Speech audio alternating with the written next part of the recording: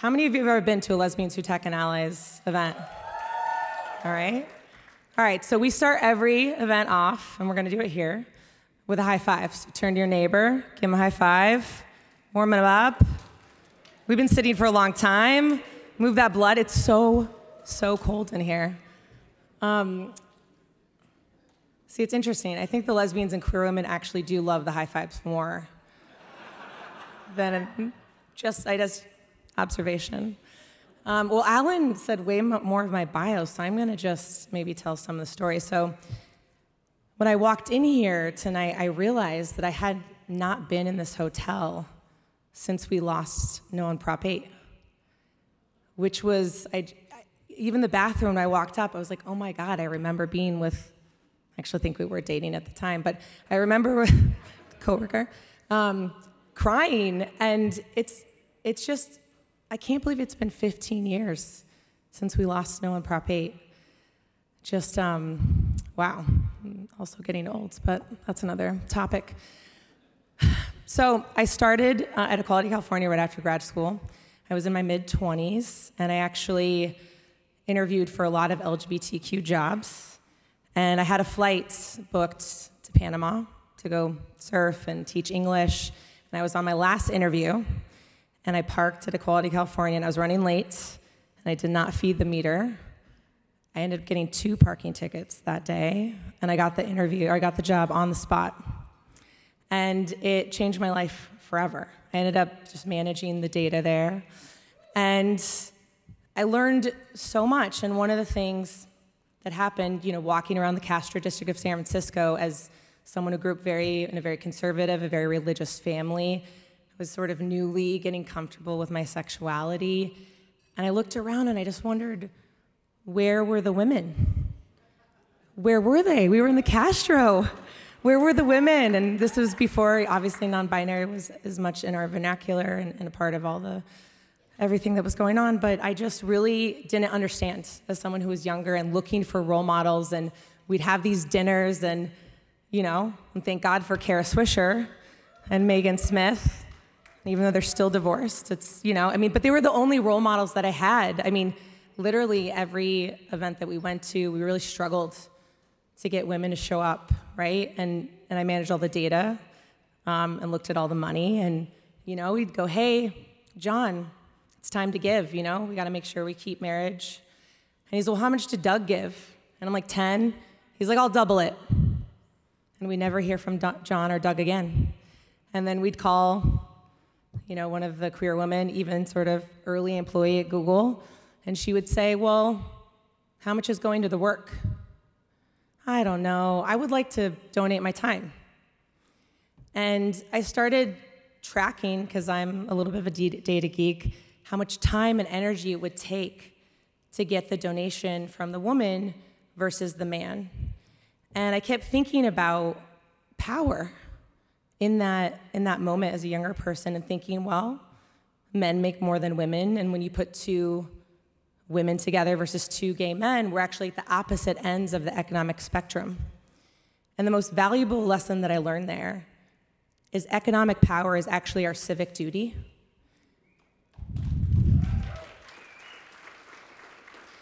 And in these conversations, there would be so much discomfort around money and power, specifically with the women. And I realized in that moment that my journey had to be around helping women and non-binary leaders, and specifically women of color and queer women, make more money.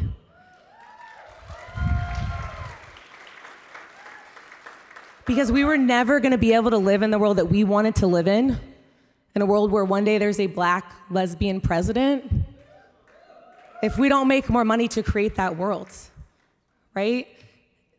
The other second lesson I learned there is that there's only 2 ways you can show up in this world. And that's with your time and with your money. And your money is a lot more scalable, right? And so that's part of this journey. And so I left Equality California, and I started my own company, and I entered into Silicon Valley. And it turns out there were also a lot of white cis men there. And I started thinking this is fascinating. And I would go to the women events, right, which there were many, and they were all talking about Lean In, Sheryl Sandberg, which was amazing. And there'd be panels, and they would talk about, well, what about the husband at home? We got to make sure that he's doing his fair share with the kids, and obviously all of that is true, for the record. But it's just in those moments where things are 10% different, right? What if you have 2 women at home, right? Totally different conversation that was not happening. And at the same time in Silicon Valley, about 10 years ago, there was this conversation starting to happen around diversity, right? Where are all the women engineers? There were leaders who were literally going to the about pages and tracking the men versus women that were on the teams. And for the first time, leaders like Kara Swisher pushing this story in the press. And all of a sudden, I'm sure many companies in this room sort of, realized that there was this energy, and it's not that they didn't know that there needed to be more representation. We've had the studies that representation is better for the business line, better for the bottom line for a long time. But that pressure, right, that urgency. And in that moment, I thought, as a new entrepreneur, maybe we could get more women to show up to these LGBTQ events if we just centered them, if we created value that was more specific to them. And to be honest, I really thought it would fail because I tried so hard to get more women to come to our events and our fundraisers and all the things. And I was like, all right, I guess we just want to stay home watching Scandal and drink wine, and that's fine too. I really, truly was stubborn and just wanted to be proven right and then move on with my life to something else, because I honestly was sort of like, I never want to be a professional gay again, which is funny standing up here now in this moment, right? But I thought if we could build this specifically for us, be intentional without being exclusionary, what if we could build something that was more specific to us? What if we could create more economic power? Because obviously technology is a way to do that. Right? Tech jobs pay 3 times the average American salary. So if we can use that and actually create more economic power, and then something crazy happened, they just started showing up. We would have these events and there would be lines out the door, and I was like, where were you during Prop 8? And they're like, well, and they're like, okay, like I see, and they would come and they would see it, and Austin would call, and New York would call. I was like, okay, maybe we have something. And so we ran another experiment. We had our first ever summit in the Castro Theater in 2014. Kara Swisher and Megan Smith were the first people to open that door at 7 a.m. They were like, what is this? They were like, I am the only lesbian in tech. I was like, well, we're going to find out today if anyone shows up. And here we are, 10 years later. We have 100,000 members in over 40 cities. We've hosted events at the White House. We just hosted a dinner at the Vice President's house. We've had Megan Smith as the Chief Technology Officer. So something I've been thinking a lot about that I just wanted to share with you is how do we make sure that this continues on, right, into the next 10 years? Because if I stopped doing this work tomorrow, it would not, my opinion, is that it would not continue, right? How do we make sure that there is more than just lesbians, tech, and allies that is specific to LGBTQ women and non-binary leaders, right? And it's not, actually one of the things that really frustrated me when I was younger at Equality California is I was like, there's so many groups, right? It just seemed like it was so fractional. And I didn't realize then about power that we had to be specific to actually have a voice, and that it is absolutely a both-and approach. Right? We can come together in these moments and be together, but then also have specific things. And so one of the things that we struggle with, so our revenue model is actually recruiting and retention, professional development, right? We don't do a lot of fundraising. We provide value to companies. Tech is everywhere, so it's every type of business. And we get sent 100% of the time to the LGBTQ side of the business. Companies don't even see us as women or women of color. I mean, literally in 10 years, 100% of the time. The first few years, they'd be like, Leanne, I really want to support, but we're just focused on hiring more women in tech. And I would pause, and I was like, this is going to be slightly awkward. But lesbians are, in fact, women.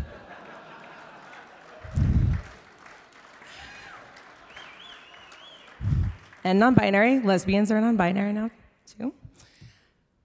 But it still happens 10 years later. We struggle to be seen as women. We get put in the LGBTQ box. And it's not that we aren't intersectional, but we want to be a part of solving pay equity for women, women of color, and non-binary leaders within corporate structures. We want to make sure there's representation at every level in corporate America. We want more women, women of color CEOs, right? And there's actually no way for us to do that if we don't have more LGBTQ men as our allies.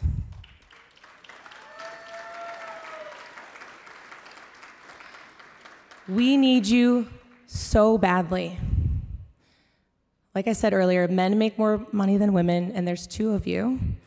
And this is changing, which is amazing, but usually it's double income, no dependence. And you all have a lot of economic power. And we need you, we truly do. And we can do so much more if we work together. And I'm just more specifically talking in the corporate worlds. Because the way it's set up isn't always designed for success. We often have to choose our identity. And we should do better, and we will. But for the now, in sort of the paradigm that is set up, we really do need you. And I would love to talk to all of you. And I believe that if we can figure this out together, that we're going to see even more representation in corporate America. So thank you so much for this. This is amazing.